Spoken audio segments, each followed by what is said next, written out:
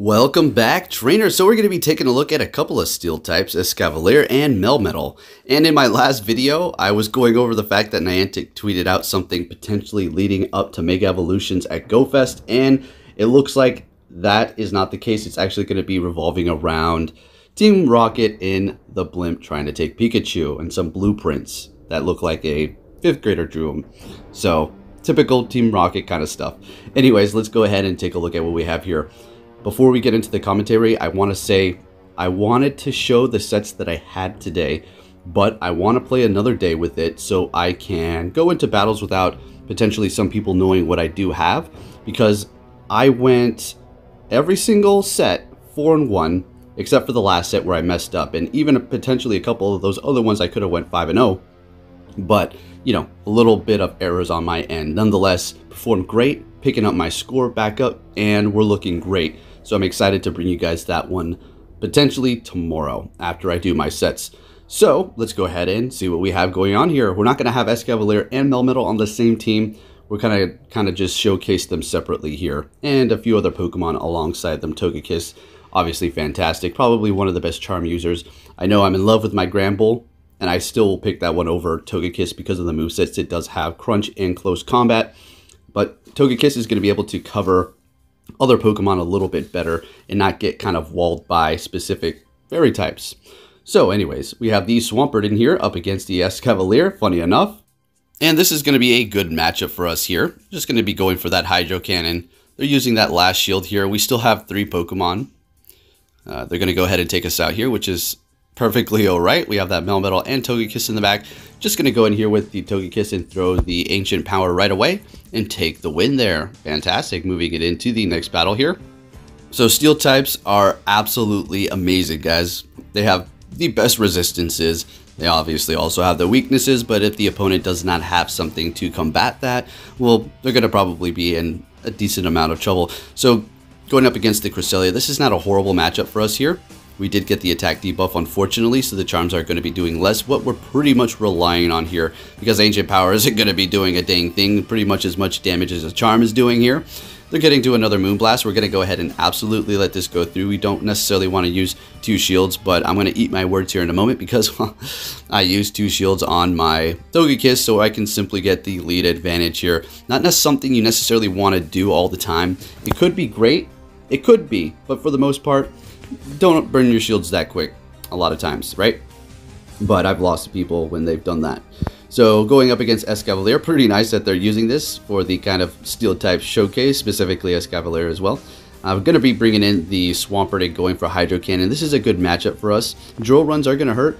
Also, Mega Horn is going to hurt a lot. So I think that's what they're going to be getting off here. Yep, Mega Horn taking us out almost. Going to be going for that Hydro Cannon, but they made a very nice swap into their Giratina to absorb that. And we're just going to go ahead and swap into our Melmetal here, resisting those dragon moves.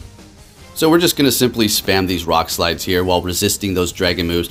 They continuously go for the Dragon Claw over and over again, which brings me to believe that they probably have Ancient Power, and they rather go for the stab Dragon Claw over the possible gamble of raising their attack without getting stab onto something that's not very effective as well.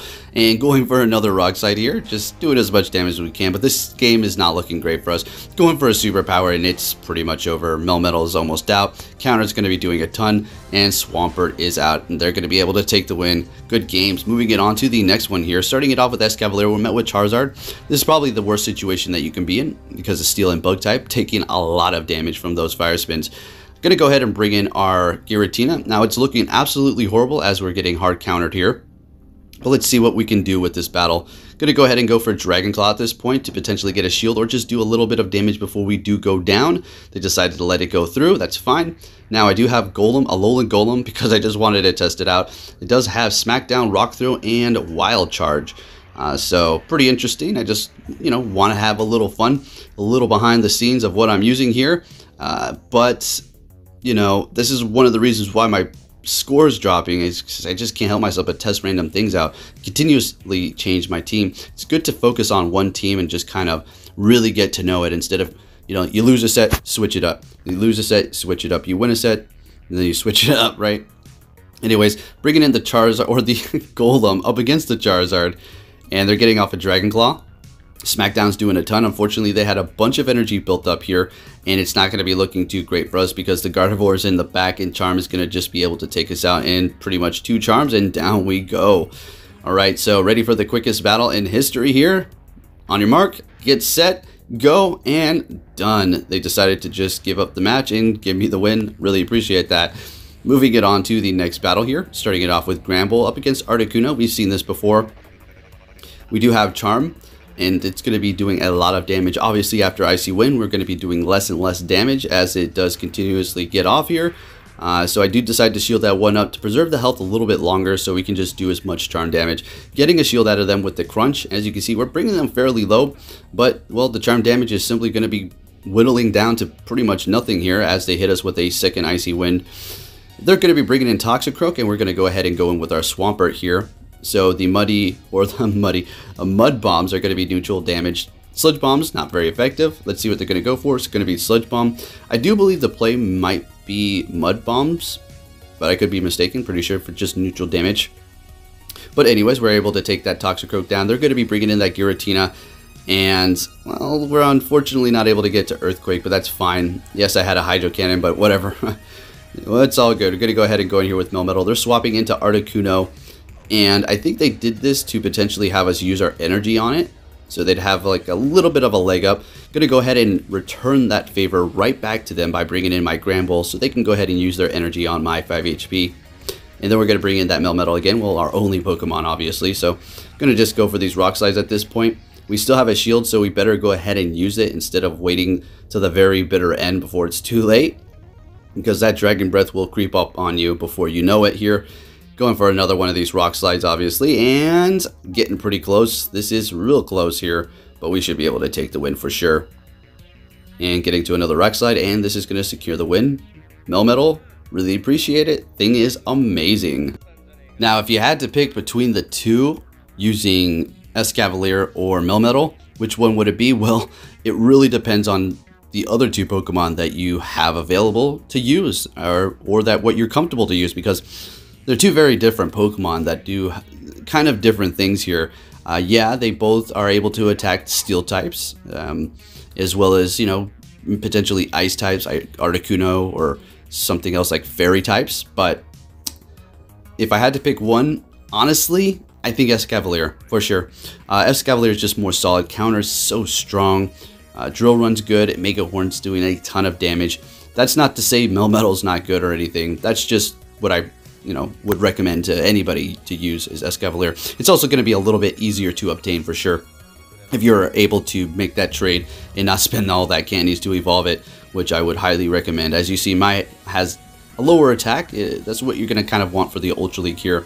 So going in with the Melmetal up against the Charizard, those Fire Spins are going to be doing a lot of damage, but the Rock Slide is going to absolutely demolish it. They are shielding it up. We're going to go ahead and shield up this. They baited us with a Dragon Claw. At this point, I was thinking, I don't care if they bait me with 2. I'm using 2 shields. We're fine. That's just what we're going to do here. And they're swapping into Togekiss. Unfortunately, it just went down for them. And we're just going to go ahead and go for another Rock Slide. And this is going to be able to take the win for us. Looking good. Moving it on to the next one here. I do believe we have like a couple more battles. This might even actually be the last one.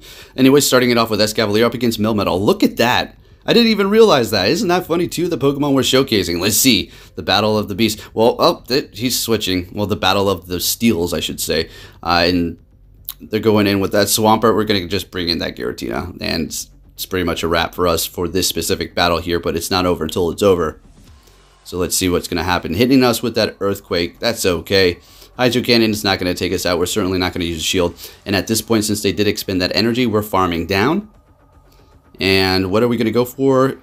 Shadow Sneak. What did they just bring out? I didn't see that. Oh, Snorlax. Very nice. Well played. Licks are going to add up. They do have energy. And we're using a Alolan Golem again, folks. Let's go. Alolan Golem. Are you kidding? Let's see what it can do. Body Slam. Not very effective to the rock. Okay. So we're going to be going, looks like, trying to get off that rock throw here. Hitting us with another Body Slam. As we seen or know, the Wild Charge is going to actually give you a debuff now. And we have the Escavalier in here up against the Melmetal again. Awesome. I like this. This is so cool. The 2 Pokemon. All right.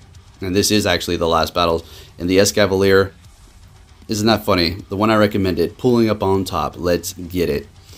Anyways, if you did enjoy this video, folks, please give it a big thumbs up, share it with your friends, subscribe if you're new, and turn notifications on. I'll be keeping you up to date on everything Pokemon Go. Thanks for watching, and I'll be catching you all next time.